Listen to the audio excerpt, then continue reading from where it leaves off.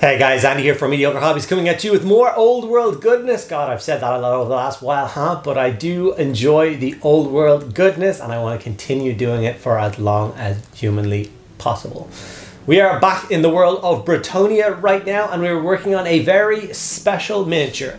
At least it's special to me. It has had somewhat of a mixed response by the community about this miniature coming out. This is of course the released 2009 miniature or 2006 miniature from Games Day. So this was intended to be a Games Day miniature from 2006 and it was swapped out with a Skaven Warlord, which is actually the same Skaven Warlord I did in a video a couple of weeks ago. So if you want to check out what the model that is and you're curious, you can go check that out as well.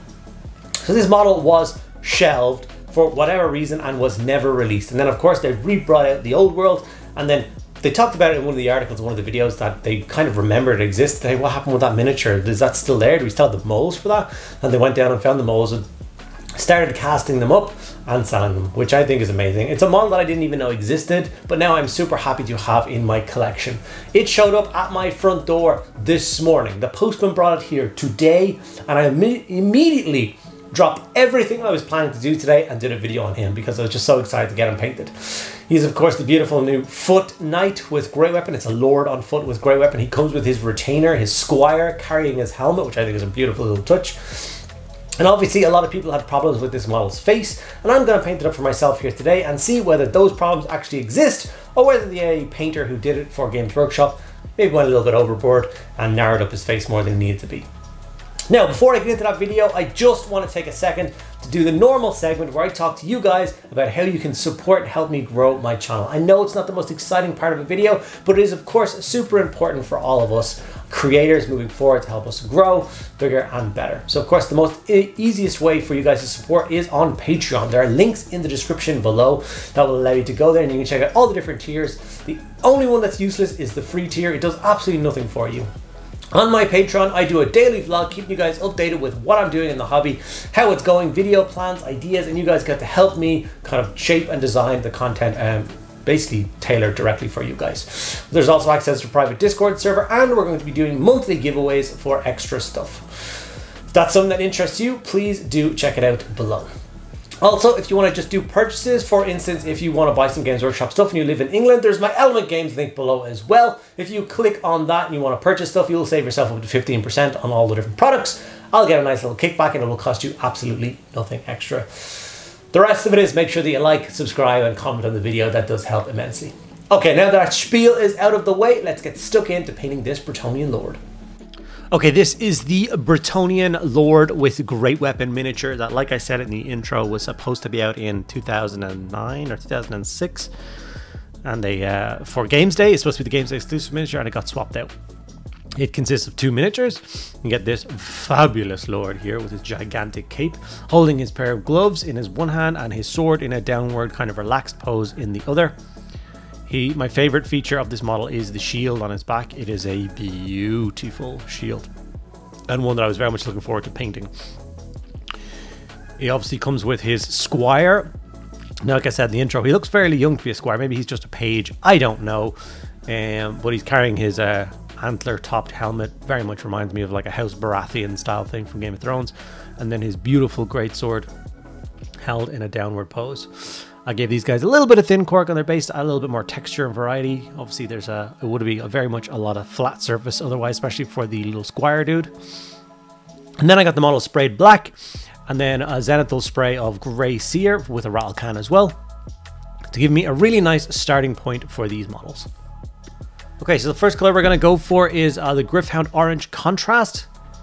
And we're going to use this on a bunch of the different cloth material on this guy. So obviously he has the red and black color scheme on the packaging.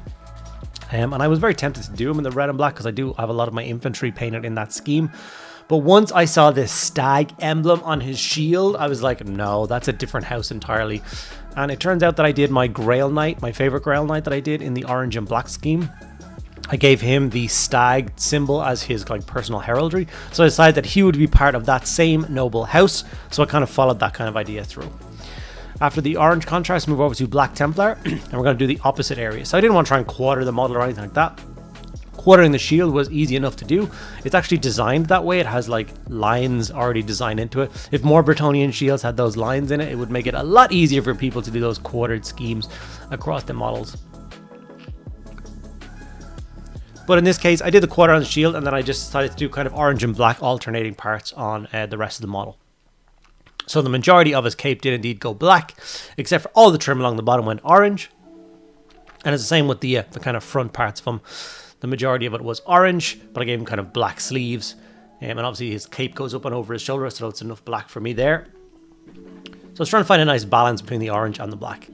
Gorgunter fur was my choice color for all of the straps and leathery bits. So he does have, obviously, his leather belt holding on his kind of religious symbols and icons and stuff like that that are dangling from his belt. But he also has quite a large leather sheath for his sword. It has lots of embellishment on it, but it is, at the end of the day, leather. And I guess that makes the most sense if you've got a huge, big broadsword across your back. Think about, you know, Braveheart. If you had this huge, big steel kind of sheath across your back as you were drawing and trying to fight with it, would be in the way. So something softer like leather, so when you draw the sword, it kind of, the sheath then just bends around your body and is a lot easier to use. I think makes a lot more sense. Why he carries a shield as well. Maybe it's just to show off his house emblem. Maybe it's just a little bit of extra protection on your back.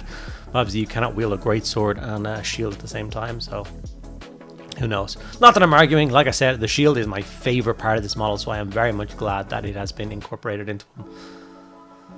Time for silver to pick out all those armored details. So he does have little armored feet and armored legs. He's got a bit of chainmail coming out from the front, but the rest of the model is pretty much covered by his cloth and his fabric. Except for, of course, his big sword, so make sure that you do get the blade of the sword as well.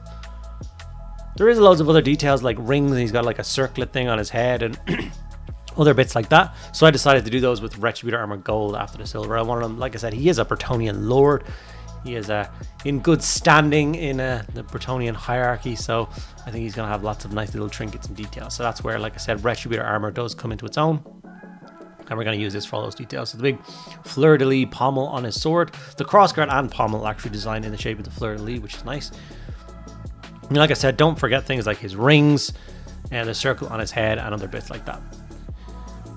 Now, there has been a bunch of what's known as unreleased miniatures. So I know that's a bizarre thing, but these unreleased miniatures do actually exist in the world. I don't know how many of these guys ever made it out of the Games Workshop kind of head office building. But back in the day when certain miniatures were designed and sculpted and they were chosen not to be put into production, it was very much a more relaxed environment in head office back in those days. So, you know, people like the designers and stuff, you would be told, oh, we're actually not going to put this model into production. Oh, okay, cool. Can I get some cast stuff myself? Yeah, sure, why not? So if you go onto eBay and type in like Warhammer Unrelease, you will actually get quite a lot of miniatures out there that were never released to the general public, but do actually exist out in the wild, if you will. They usually go for an exorbitant amount of money. So it is nice that Games Workshop are actually delving back into their vaults and pulling some of these old miniatures up and giving us the opportunity to buy them. Like one of the craziest ones that I ever heard of is if you actually type in unreleased dwarf miniature for Warhammer, you will see a plastic sprue. So they got as far into the production of a plastic dwarf lord slash thane on shield bearer and with all the kind of options, kind of like the Empire General kit where you got the one foot mounted. They did one for High Owl's foot mount, they did one for Orc's foot mount. So this was the dwarf version or equivalent of that. And when we saw that the Bretonnian was coming back, me and my friends, the first thing we talked about was the fact that they are definitely going to release that sprue. It got all the way to a sprue being produced, which means they have molds for it and castings of it. And they just never brought it out, and I have no idea why they decided to do that. But now they've shown off the new dwarf releases, and we can now see that they are just bringing out a new dwarf lord on shield bearer. So it looks like that old sprue is not going to be made available, which is sad. But like I said, if you go into Google, you type unreleased Warhammer dwarf miniature, you will see a sprue that somebody took, and you can see all the different components in there for a plastic shield bearer, great weapon, hand weapon, oat stone, all the other bits and pieces are there. And to me, I would love to know the story behind it, because usually things don't go into production like metal miniatures, because it doesn't cost that much to get a rubber mold made for a metal miniature. So you can get all the way to like having a model casted, and being like, no, it's not really what we want to do, it's fine, and then they just put it to one side. It didn't cost a lot of money. But to get a manufactured frame means that a giant steel mold was created for this, properly machined, and those are very expensive. So if anyone has any idea out there as to why this model never made it to production, I would love to know that story. I'm just really nosy. Don't judge me. So obviously we've taken the orange up with the Too Thin Coats range. I adore this range of paints and I've used it as much as possible. It has featured quite a lot in my Bretonnian project for its kind of bright pastel-y colors and more muted tones and stuff like that, which have worked a treat for all the different heraldry. And also sticking with those same kind of tones across an army means they're going to match in with each other a lot better. This orange and black scheme, like I said, was used for my Bretonnian Grail Knight, one single dude. And then an awesome guy came out and showed me pictures of his army that he is following along with my guide and doing kind of like a large quantity of Bretonnians in that same scheme. And I got really jealous because it looked so good, orange being my favorite color. So I've since done my Louis the Unclear, which is my Bretonnian Lord on Hippogriff in that color. That was the last Bretonnian video that I did. And now this Bretonnian Lord on foot, I'm doing the same thing because I'm slowly but surely going to build out a small kind of quarter of my Bretonnian force to be this solid orange and black scheme. So definitely a unit of knights, unit of Pegasus Knights, unit of men-at-arms, and then a couple of characters, I think. Whether any more gets done, I'm very tempted to do the Grail Reliquary and all of the Battle Pilgrims in that same color as well. Maybe I'm insane, maybe that'll look awful. I don't think it'll look awful, I think it's going to look awesome, but we shall see. As you can see, I'm now working up the last coat on the black, which is kind of the Dungeon Stone Grey, which I think adds a really nice tone to it. Obviously it's a little bit brighter than black, but I think that's fine. Catachan Flesh to do all of the leather straps and the sheath, and of course his beautiful leather gloves. Now I decided on this guy, as the picture showed, he had a brown handle for his sword. Now I'm a big believer in doing that kind of screamer pink handle for swords. It's the only thing I may have kind of gone back and changed, is I might have given him that kind of standout spot color of pink, which most of my like swords and lances, all my Stormcast handled weapons have. I really love it as a color for kind of the wraps on a sword handle. The model is now kind of getting to the finishing stages now. We of course had to work up that face that everybody in the world was worried about. They thought it was really like too narrow, sculpted really poorly. I thought when I first saw it that it may have just been the paint job was a little bit odd. And that's one of the more exciting things I wanted to do and tackle with this particular paint job, is to see if I can make the face look nice by not kind of going overboard with it. Now he does have a nice goatee which covers up a lot, so it is only like the forehead, the nose and the tips of his cheeks, which are really on show with that, so we shall see. Using silver as the final highlight on the gold, and then obviously this is the final touch I'm going to do on this shield, and what can I say, I love that shield. I wish that I could cut that off and cast up 100 of them and use them for an entire Bretonnian army. I think it looks beautiful. I do have some blue stuff, so it's not an impossibility, and a €15 model, perhaps I could cut away the rest of it and try and save that shield. Who knows? Maybe that's a ridiculous thought, but whatever. Okay, so now moving on to of course the Too Thin Coats paints again for the skin. And as you can see, I'm just highlighting the cheek, nose, forehead, and then a little bit of the lips that show through on his face. And then of course, I think the weirder thing sculpted on this guy is his fingers. His fingers are bizarre. They're definitely not great. So I didn't want to paint them kind of too highlighted. I didn't want your eye to be drawn too much to those. But the sculptor definitely didn't put in a lot of time in with those hands.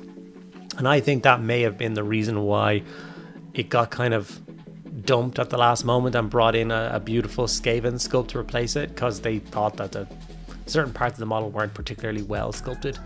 But here is the finished result. Here is my Bretonnian Lord with great weapon, painted up in my orange and black scheme. I did, over the course of painting this guy, paint up the squire alongside him, and I will show you him now. I love how that shield turned out. I love the design. I love the orange and black on him. I'm super pleased to have him in my collection. Here is the glorious little squire carrying his helmet.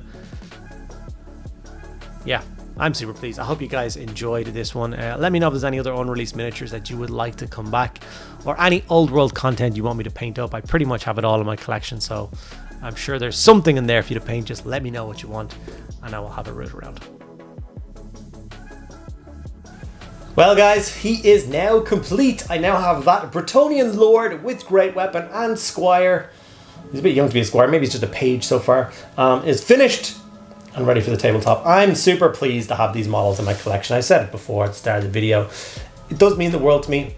I am at heart a collector. I am a Games Workshop fanboy. I will never deny that. I love the stuff that they do and the miniatures that they do. I think this guy's very reasonably priced as well. He's only €15 for both the miniatures, which I think is really nice. So they didn't go overboard on that. Yeah, I wonder what other gems there are out there that we will never get our hands on, or what other gems we will get our hands on in the near future when they come back for the old world. I'm hoping that there is other things we will get. So excited for that. Very happy to have him in my collection, and to use them in a game sometime soon would be very cool. Hope you enjoyed this video. If you did, make sure you give it a like. Ask me any questions you want in the comments below. I get back to everybody that does comment, and make sure you're subscribed for all the future goodness, content, and anything else coming up. Thank you guys so much for sticking around to the end. I'll see you in the next one.